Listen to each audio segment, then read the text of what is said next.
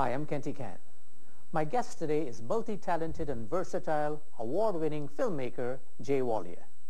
Jay wrote, edited, produced, and co-directed with his mom, Lily Walia, their first feature film, Street Soldiers. Lily herself is an award-winning filmmaker also. Street Soldiers recently won a Remmy at WorldFest, Houston International Film Festival. It's my pleasure to welcome Jay Walia to our show. Jay, thanks for coming in. Thanks for having me. Thank you. Listen, congratulations all around. This Remmy at WorldFest for your first feature film. Yes. And but both you and your mom, you're award-winning filmmakers already. You have won a Remmy before at WorldFest for your best short film. Yeah. I Do, Do I. So you've been there already. You're not just, this is not just your first film, but it's your first feature film. So you're already versatile. Feature films, short films, and you've won Remmys. And, our viewers, some of them, may not be familiar with Remmys. And just so that they're aware, the Remmys, Houston International Film Festival, one of the oldest film and video festivals around. True, yeah. And while perhaps, and I'll just say perhaps, viewers may not know the name Jay Walia and Lily Walia, they certainly know the names Spike Lee, Adam Egoyan, Canadian filmmaker, Oliver Stone, Brian De Palma. These are all directors who were, as they like to say, were discovered at the Remmy. They won their first major awards there, and now they've gone on to bigger and better things. And so it's congratulations all around. You've done this work, this feature film, Street Soldiers, with your mom, and she's obviously you've learned a lot from her, and you have a working relationship with her. So it's this is all very, very good news.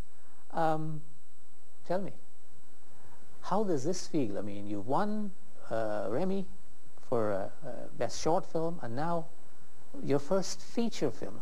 How exciting is this for you? Oh, we're so happy with it. It's such an honor to be recognized by, you do these films, when we make them, we do it for the passion of the work. We just wanted to make a film with a message and put something out there, but to be recognized by a major festival like the Houston World Fest, it's an honor for us. Like you said, we first made I Do, Do I, which was a short. It was a long short.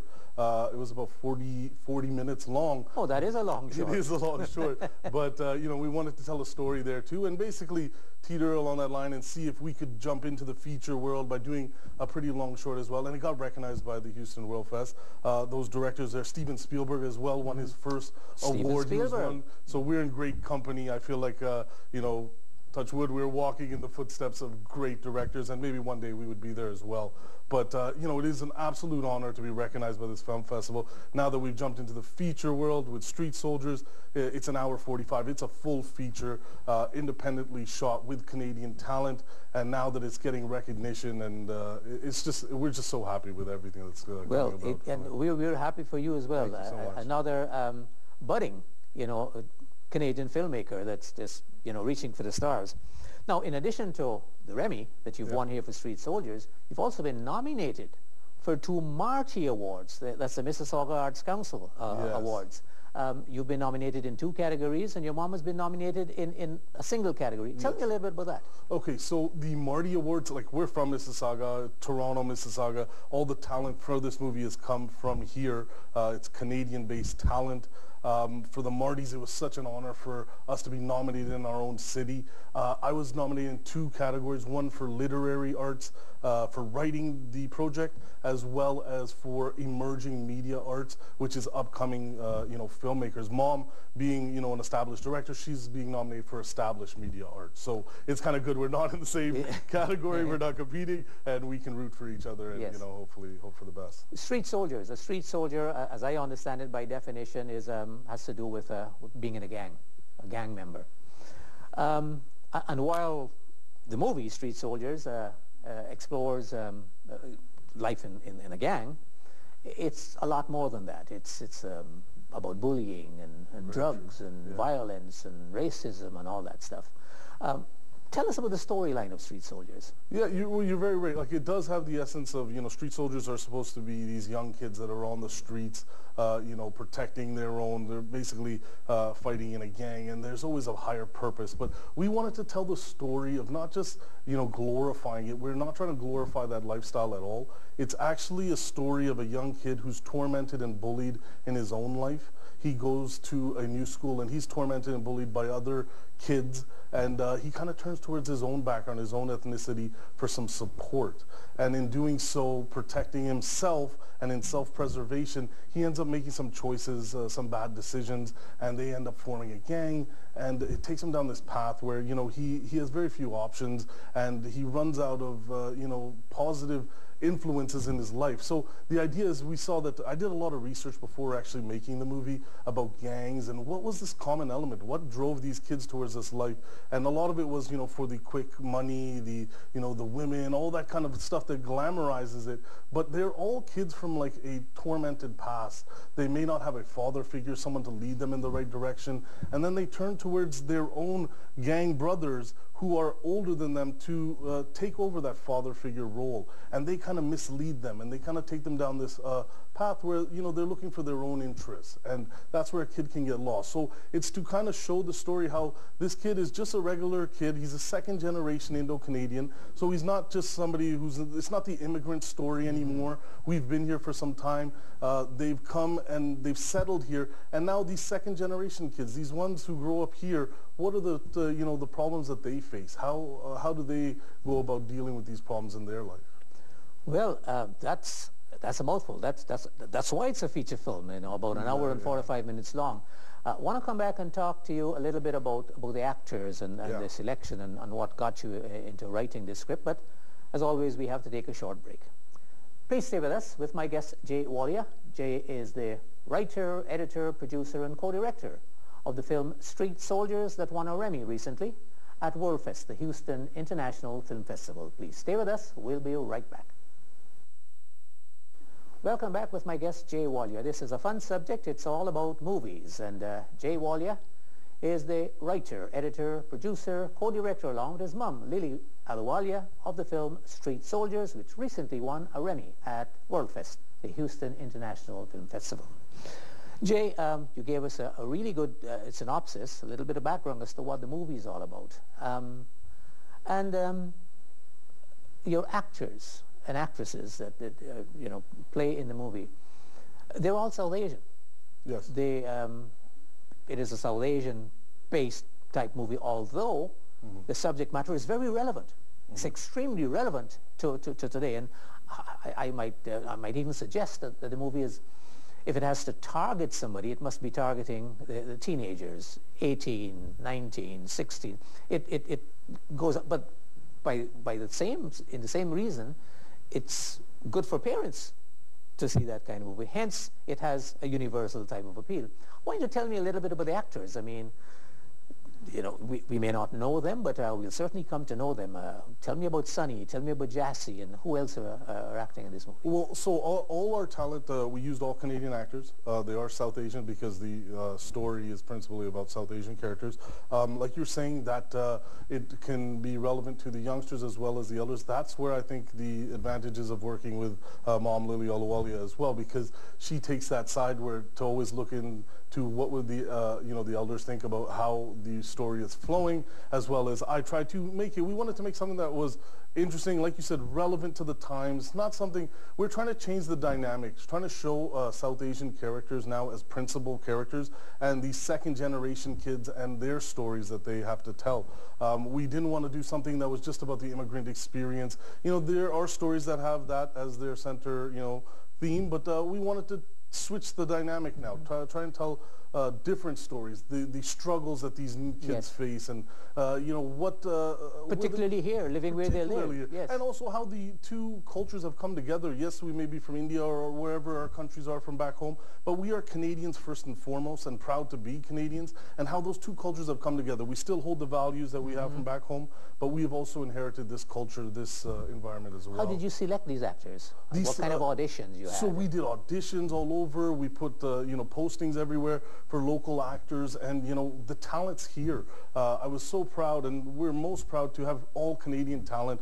Sid Savant, Nish Rezi, Lionel Budlal, Steve Kassan, Afroz, Seychelle Me Too. They're all local actors. They've done stuff. We auditioned them, and they really, knocked us away at the auditions that we held. And filmed locally as well. And we filmed locally. All the talent, the cast crew, even behind the camera, it's all Canadian talent. So these kind of movies can be made here. We just need that more support system to help us, make this and tell our stories as Canadians. How long did it take to make this?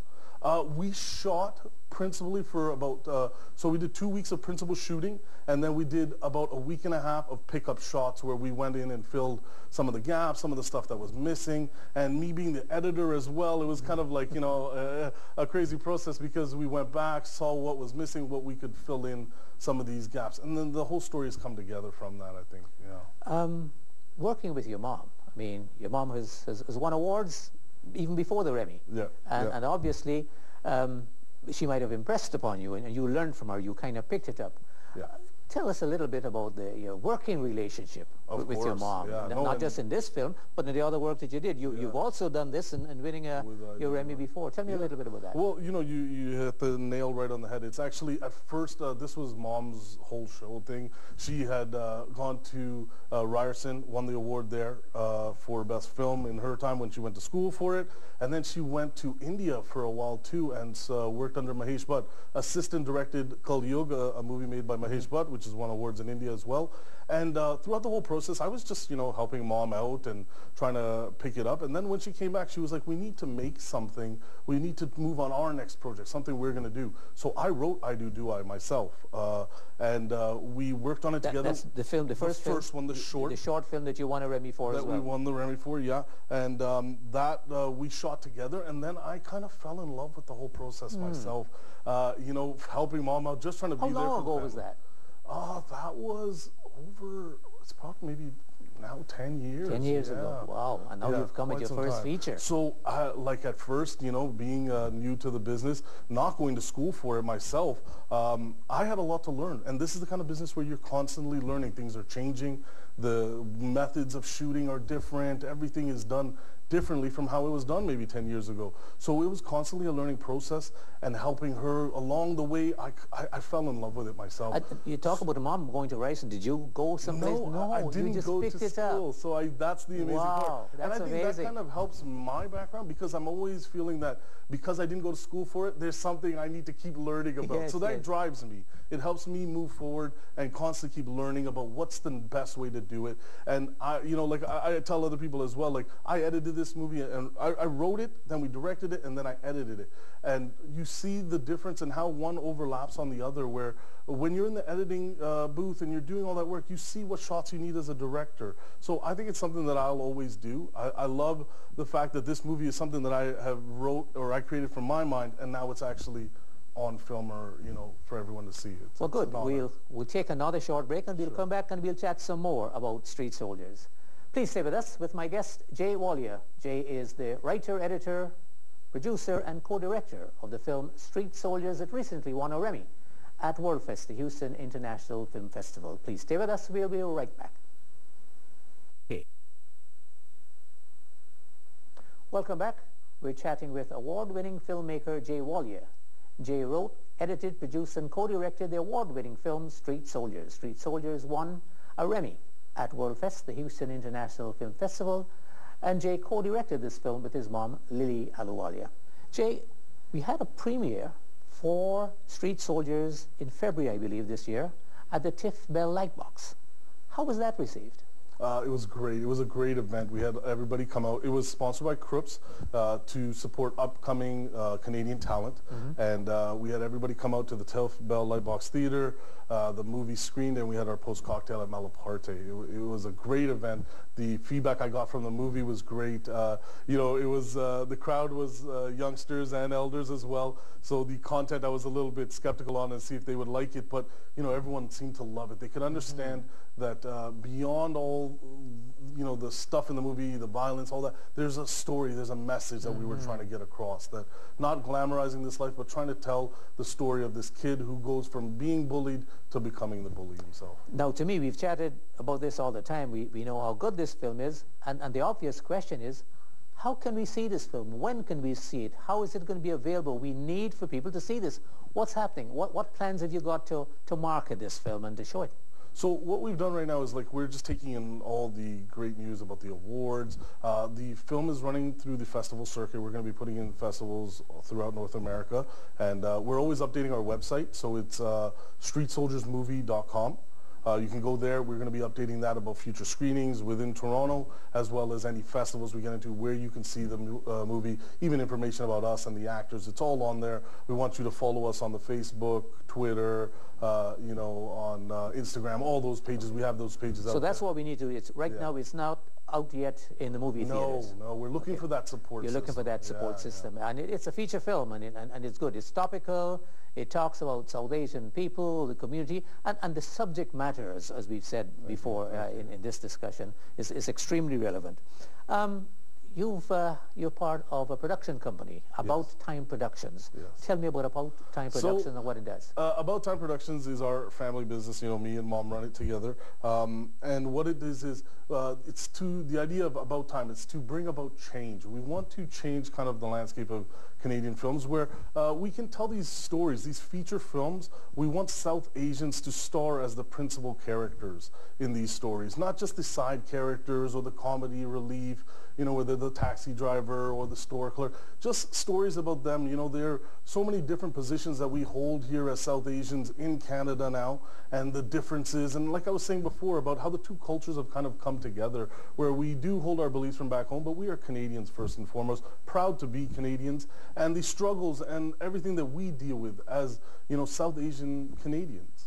This particular movie, was there something in particular that inspired you? I mean, you took some time. You took a couple of years, I believe, to write this. Was there something particularly that inspired you to write on this subject matter and then develop it for a feature film? Well, because I'm writing myself, and this script was written by me. I always try to make something that I find, on that side where it's relevant. It touches on social aspects. Somebody of my age would also want to go out and watch it, so it should be cool and interesting and touch on topics that they can relate to. I did take some time to write. I took about 2 years to write the script out myself, but that's only because I did a lot of research as well about these Indo-Canadian gangs and how they come about forming and what is the influences that drive them.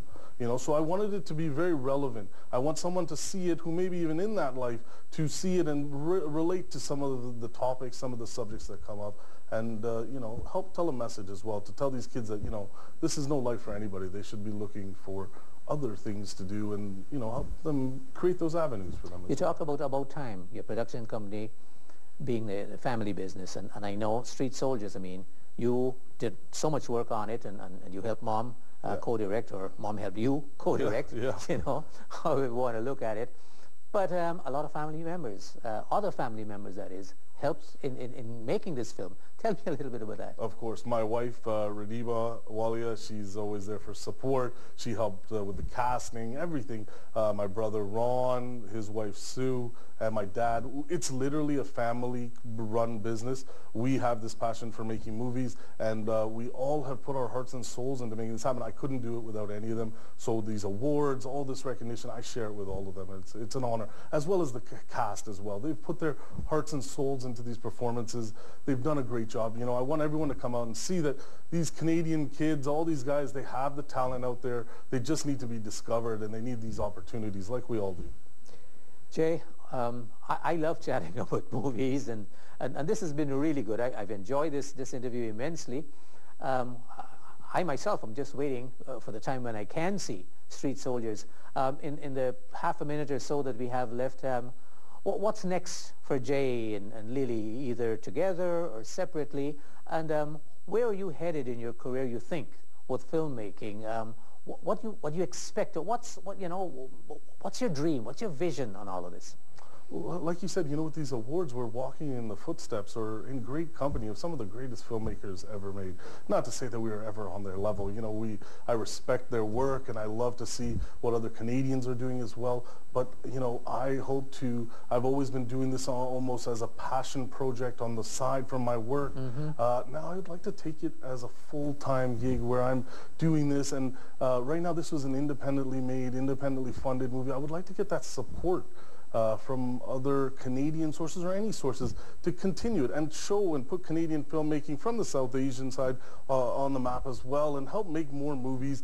People ask me, what am I doing for my next project? I'm writing some scripts. I'm always writing.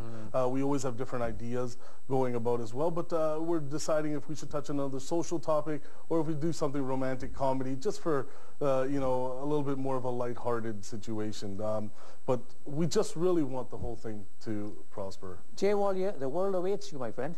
The world awaits you, and it awaits your mom, Lily Walia. Again, as I said, whether you do this together or separately. And I'm just happy that we've met today. I'm excited about this movie. I'm excited about your work, and you speak about your work so passionately.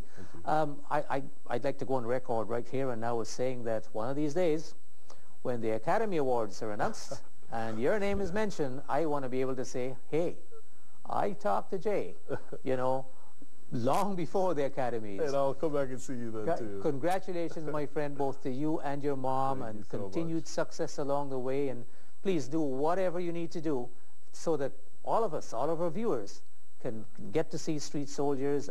The South Asian community, they'll be proud of you, but guess what? Canada's got to be proud of you. You're a young filmmaker, and Thank you so much. You've shown your versatility and your talent, short films, feature films, and you're already an award winner. Jay, thank you for coming in and talking to us about Street Soldiers. Thanks for having me.